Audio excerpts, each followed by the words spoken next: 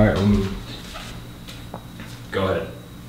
Hello, my name is Connor Meehan, and I'm sorry, could you... It's, no, just... Age and name, or...? Your name and age, yeah. Okay. Name and age, yeah. Hello, my name is Connor Meehan. I'm 18 years old. I don't know, it's just sometimes I wonder why I bother going out. I don't like it. Randy, I hate it. I hate going out on these dates. I mean, why should I spend my Friday night with some girl I might maybe like when I could be spending it with someone that I know I like you, you know? I mean, that was rough tonight. In the middle of Sally telling me how she didn't like the way that I smelled, I got real sad.